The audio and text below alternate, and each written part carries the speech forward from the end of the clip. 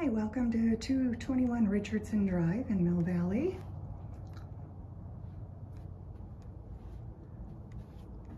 There's a garage here that opens to the front deck to take you into the home. Side by side, lots of storage, and an extra refrigerator if needed. I'll take you in.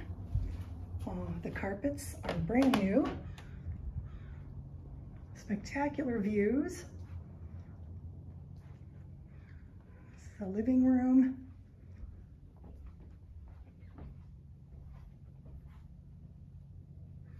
It's a bit fogged in over city front, but full city views. And the hills. Cosmetic fireplace. Fully remodeled kitchen, brand new floors, stainless steel appliances, 5 gas burner cooktop,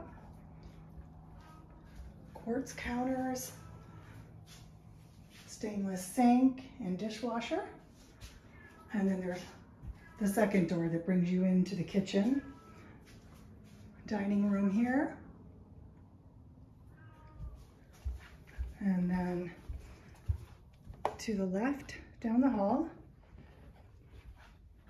you've got storage cabinets outside the bathroom door. So you've got your guest bathroom, again, brand new flooring, double vanity with storage below, and a nice glass enclosed shower with tub.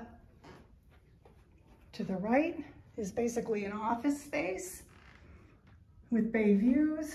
You've got some built-in cabinetry here. There's no closet. So you could make it another bedroom if you had an armoire that you wanted to put in here and make it a bedroom instead of an office. And to the right is the second guest bedroom, again, with bay and hillside views. Actually, it looks all the way to the city as well.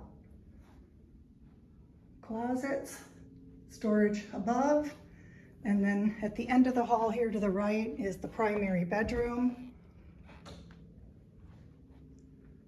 Looks to the street.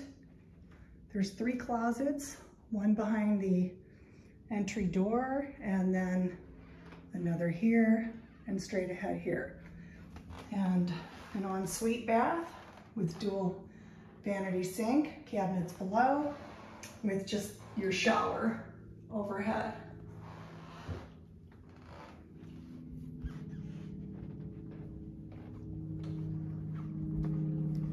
Then I take you downstairs. Now the downstairs is fairly original. To the right would be like a 3rd bedroom or a guest suite. It's got its own entrance here. Lots of built-in cabinets and bookshelves.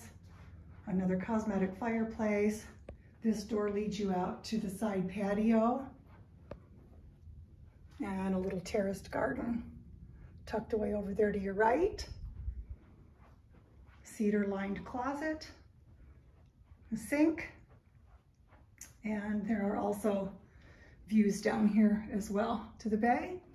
And then step up and step down to the utility room. You've got your washer and dryer, a vintage sink, a little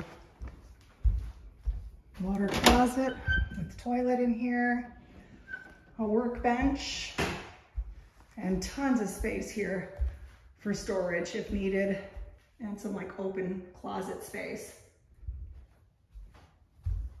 And then this door leads you to the back patio. And that concludes the tour. I hope you enjoyed it.